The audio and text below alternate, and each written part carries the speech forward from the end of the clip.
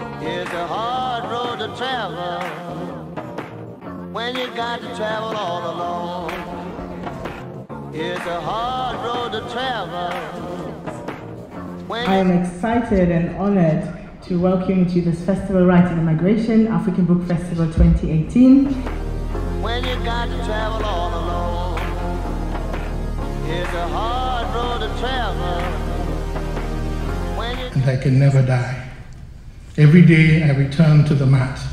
I bow and I greet the ancestors. But certainly the engine of decolonization comes from the colonized. The women were mostly held to managing household duties. Guard the envy, scared to advance, still onwards. This one belongs to Father Petrus. When he preaches on Sunday's Dam, I almost see myself walking right straight into the gates of heaven. Why are you here?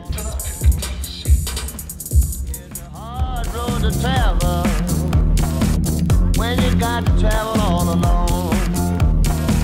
It's a hard. You know, there are hierarchies. I feel no responsibility to represent anything. I will turn up the volume.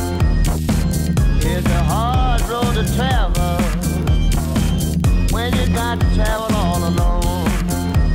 All that matters is the passport you hold. There are lots of really important sessions happening, including sessions on feminism. Feminism is about engaging the lived realities. It's an interesting question because who is the colonizer today?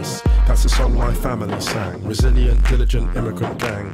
Fled You can take these arguments. You are somebody without privileges. I'm really happy that this is happening with this festival. I think there are really beautiful things happening in the world of culture. For the Western world, our narratives are thorn trees.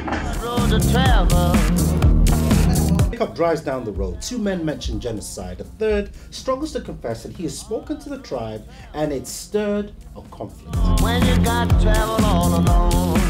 It was very interesting. I went to the tete-a-tete. Got 5 more books.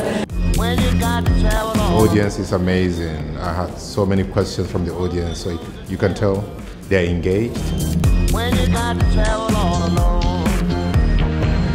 When they look in trouble, after drove you from